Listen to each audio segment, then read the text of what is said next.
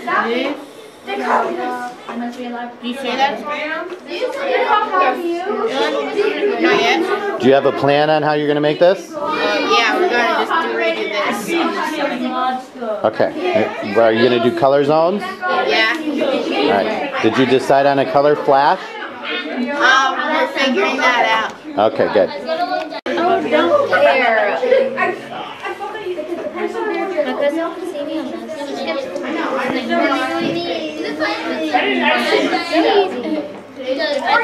Are you making sure you have enough room to turn your robot in this corner right here? In this one? Yep, so make sure to give them enough room to turn on that corner. That looks really good. I think you'll have plenty of room that way. Very good. Right here, we should have it where there'll be a line right here, and that runs up like this and turns in. Maybe? Yeah, touch out right here. So you guys thinking ahead to your program? Is that what you're doing? So when you program your robot, you'll have enough room on your turns? Yeah. Good. Well, That's good, thinking ahead. do something like that. Yeah? Like this. And then, oh wait, no, never mind. We could do them shorter like this. We could like do it like this and then go like that. Yeah, like a zigzag. Alright, now if you do zigzag, you're going to have a challenge when you go to turn because you're not going to have an even turn. Remember what we talked about when you turn right or left at 90 degrees or 270? Are you two prepared to do the math to make an odd turn? Me? Maybe, because what's between 180 and 90? What's between there? What's the halfway point? 100? No. What's halfway between 180 and 90 degrees? You're going to have to do the math, aren't you? Do you understand what I mean now? So you'll have to do a little bit of math. Are you guys ready to do that? No. Okay. I don't think this is straight. Let me see. Wait a minute. Explain again. So this is a blue lane, and then before we click the rings, if we're going to go on the computer and to pick a color, I just randomly pick the color with my mouse. Oh, okay. And that's what we'll be doing there. Okay, that's the plan. Now, can I give you some feedback? Yeah. Your lanes are kind of narrow. Put your robot on the lane and see how much extra room you have. Do you see how it's narrow there? Do you think maybe it might be a good idea to widen your lane? Yeah. I know you already started with some marker, Yeah, that's what I was just. but before you get too far into this, do you think maybe you should widen it? Yeah. Okay. We can do that. You can? You can take care of that? Okay. That's a good plan, because I think that first lane is nice and wide, Yeah, same with but when you get to the top where it says random, that kind of starts to narrow. So how many color zones do you have? How many color zones did you have? 1, 2, 3, 4, 5, 6. 6. So yes, that satisfies that. How many big lanes do you have? Big lanes? And how many little lanes? 1, 2. And then 1, 2. I would also count that one as a big lane. So that's 3. So that's good. And then how many little lanes did you have? You had to have at least 2. So you have 3. So you're good, right? Yeah. You have all the qualifications done. I like that. I like that lava guy. I like the art that you put into this. Very good. I'm just scribbling it in. Very good.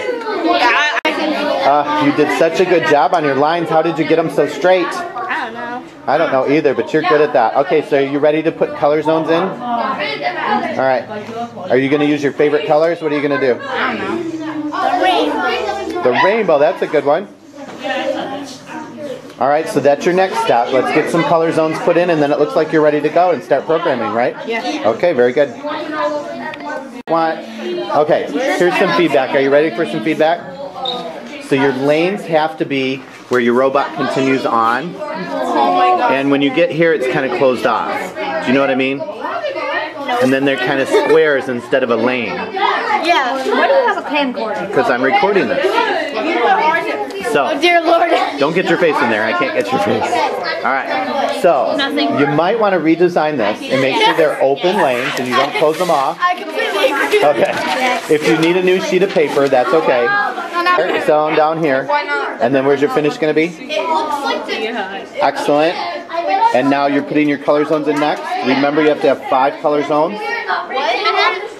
And then this will be the big thing. And then we can Good. just flash punch it. And as soon as you're done with your color zones, are you going to decorate it anymore? Yeah. Okay, very good. And then you can start coding? All right, very good. Odd squad. This one is coming along very well. Very well. You have 1, 2, 3, 4, 5. That satisfies the requirements. That's very good. Color verse. At the end. You have your outlines done. So now you're going to need to do color zones. You ran out of markers, didn't you? So you have to borrow markers. I love your red in your hair. That's really nice. So you need to go borrow markers. Maybe that group, because I think they're done with their markers. So walk around the room and ask who has markers and design your color zones, and then you're all set to start programming. All right, what are we looking at here? This is very nicely done. You have all your color zones. How many color zones do you have? 1, 2, 3, 4, 5. Pretty much 5 with the color change. 6, because the color change counted, remember? Color change counted, very good. You have nice wide lanes, but these 2 in the middle are kind of narrow. You're going to be okay with that? Yeah, we should somehow maybe. Are you going to make sure it goes slowly during that zone, right? Because, do you remember the word I used with the wobble? What's that called? Where the robot wobbles when it stops? What's that word called? I think it started with an I. It did start with an I, you're right. It's in the back of your head. Do you remember it? Do you remember it? I think it went like I-N-C. Almost. Inertia. Inertia, yeah. Inertia, yeah. So you're going to have inertia issues right through these 2 zones. So you're going to have to slow your robot down a lot during that. Oh yeah, we can set its speed. That's what I And then make sure to use your wait commands, right? Whoa. completely weird. Okay, now what were you supposed to do with that before you hit the go button? Calibrated. Calibrate, that's right. And it's very important that you calibrate carefully, because that's what happens is it goes off in a weird angle, right? Yeah. Oh, sorry. First time we did it, it went like this. It went right here. We turned it. It went Right. like that. But the problem is, it went a little bit too far. It went right here. Okay, so how are you going to deal with that? It went a little too far there. On your program here, hit the end calibration button so I can see. So on your program here, what are you going to adjust? Maybe. Where did it go too far? Did it go too far on this block? Row forward, 0.39 seconds. So what are you going to do? Okay, over here we have one of the best courses I have seen. This course is just well done. Well, now what's this? What are these blue eyes here over here in the side? Cookie Monster. Cookie Monster. And what's this next one? Elmo. Oh my God, scary. What's the little green ones? Kermit. All right. What's the blue ones there? Right here? Yeah. That's Cookie Monster. Oh, okay. And then who's the? Godzilla. That's Godzilla. Very good. Oh, here's Kermit. How did you guys do this? This is so well done. I like No, it. we're not. We're just Now who's hiding out in this one right here? Elmo on fire. We were just thinking of stuff. We just thought of stuff. Is that crazy Elmo? Okay. We And literally does this guy, my favorite one, does he have a name? Fire guy. He needs a name. He needs a name. Fire monster. All right. I think you guys are ready to start programming. Now, one last thing, one last piece of feedback. Are you listening? You need a finish and a start. So, you have 2 natural things in your course, finish and start. So decide where you're going to start That's start. and where you're going to finish. And then you 2 are ready to start programming. Give me that marker. This is very nicely done. Good job, guys. I spoke. That's how you. So, what do we have over here now? We are pretty much done with our track now. Okay, are you ready for a little bit of feedback? I was gonna put yellow over here, but That's exactly what I was going to say, because you're 1 color zone short for the requirements. yeah. So you need to add 1. And you had that corner there with nothing in it that you could do? Yeah, or this we're gonna- beginning right here? We're gonna Okay, put very this good. as one of the multicolor So see, you zones. guys had it planned out all along. All right, very good. Now what's this guy here in the middle? That's One with the a leaves? What's one? very weird flowy. Okay.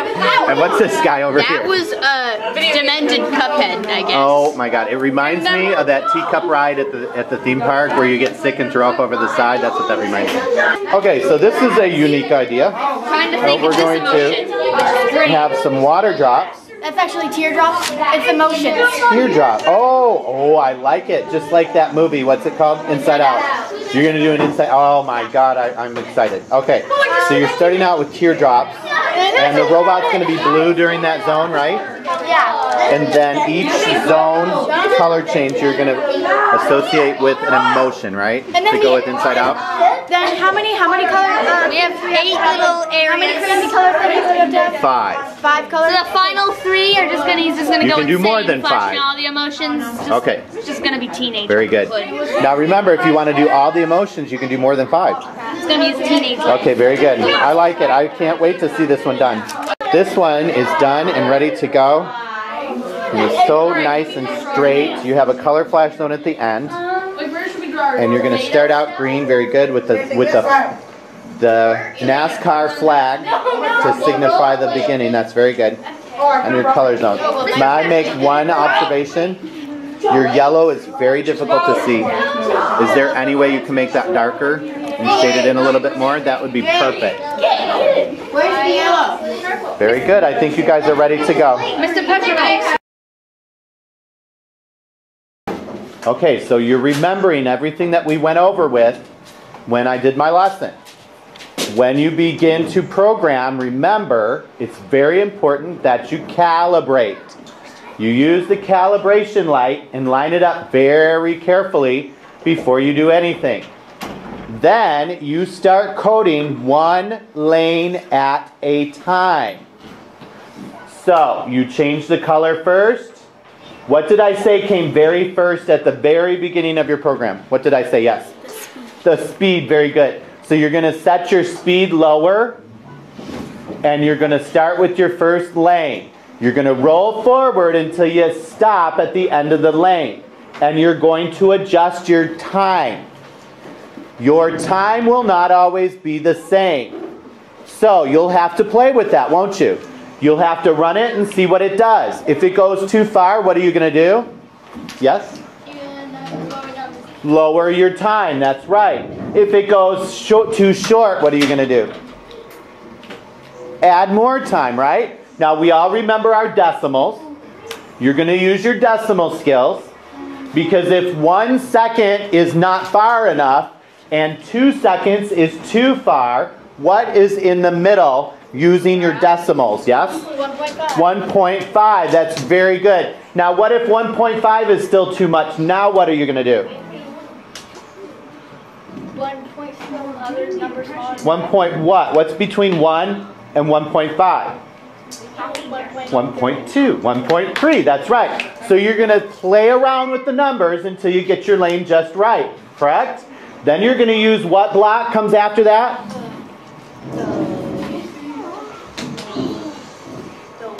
Wait, that's right. You're going to wait for how many seconds did we say? 2, that's right. 2, no, we said 2. And sometimes you might have to wait 3, very good. So you're remembering all my directions. I'm very happy. So you're going to wait 2 seconds and then you're going to turn. Now, can anybody remember the difference between the left turn and the right turn? How many degrees in a right turn? Yes? No, but you're really close. How many turns in a right turn? How many degrees in a right turn? 90. 90, very good. How many degrees in a left turn? 270, very good. You guys remember this, very good. You'll remember it. Very good. And then you're going to proceed on and do lane number 2. Okay? And you're just going to fiddle with your numbers until you get it just right. Any questions? Very good. You guys are ready. Okay, now remember, we are learning from our mistakes, aren't we? Every moment. While we're programming, we're learning. If our robot goes out of the lane, what was our mistake? Calibration, that's right.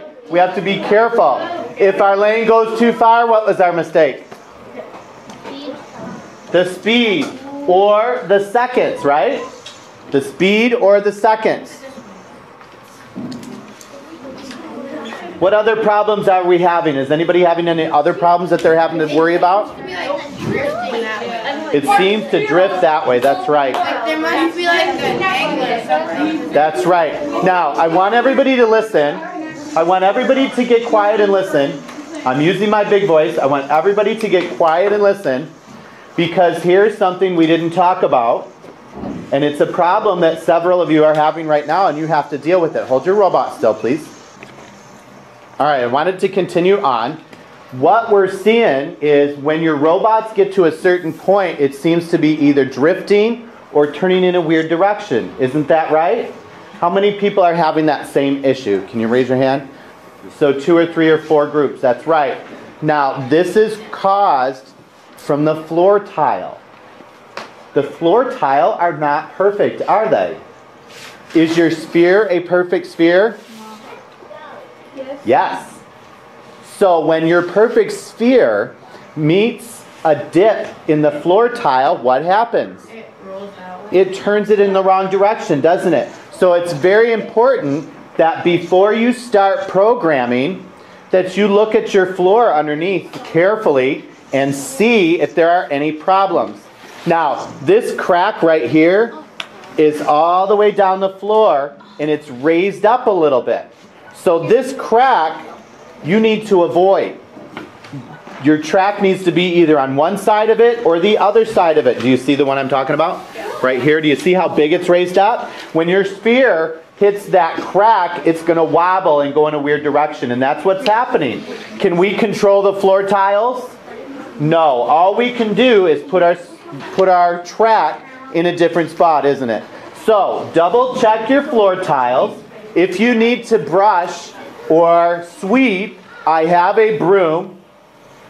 Otherwise, we should try moving your track to a little bit different space if you have floor cracks that are unmanageable.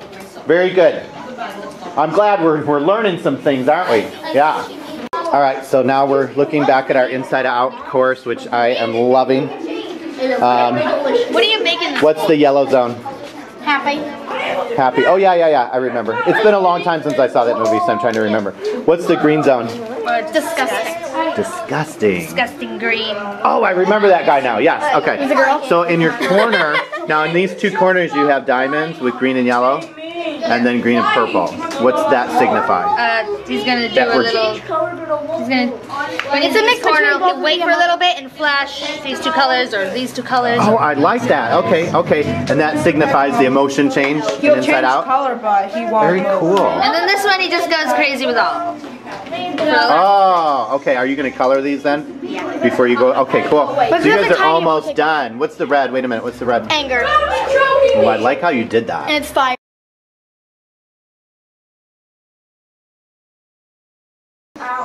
So we're going to start out here. Okay, you've made good progress on your program. So we're going to start here. Did you calibrate already? Oh, you're going. Calibration. Okay, start it over. Start it over. Now carefully calibrate. Is it lined up just right? It's almost sometimes good enough to get on top and look down like this, because it looks like it's a little bit crooked that way now. Doesn't it look like that to you? Just a tiny bit though. There you go. That's much better. Let's see. Hit the start button. Oh, that went much better, but it's still a little bit crooked. Not quite far enough in that lane, is it? This boy ain't moving. Almost. So not quite far enough. Alright, so we're going to go back to our program. And we're going to look where we can adjust, right? Make some adjustments to the seconds. Very good. And try again, right? Very good.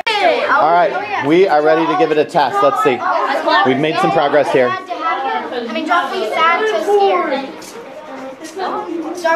Oh, now what happened? What happened? I calibrated it. Do you want some good feedback? Do you want my feedback? You did a very quick job calibrating and you didn't do it very well, did you? Okay, so let's do a good job calibrating. Start it again. That was much better, wasn't it? Very good. So do you see how important calibrating is? Whoa, okay, so what happened in this corner? What did you forget in this corner? What in your program, here, let's see. What in your program did you forget at that corner? The weight. The weight. Do you remember? Oh, yeah. Okay, so let's find where that corner is. Where's that corner? Is it that one? No, it's, wait. It's that one, right? Turn. Yeah. So you had, oh wait, no, you had a weight here, and then turn, and then throw forward, and then turn without a weight. There it is, okay? So we're gonna add a weight right there. And then it looked pretty good, didn't it? Yeah. It looked pretty good. I think your seconds are really good. It ended in the green, and I think you're quite possibly might be the first team to get done. Yes, you two are doing very well. Okay, keep going, you're doing good.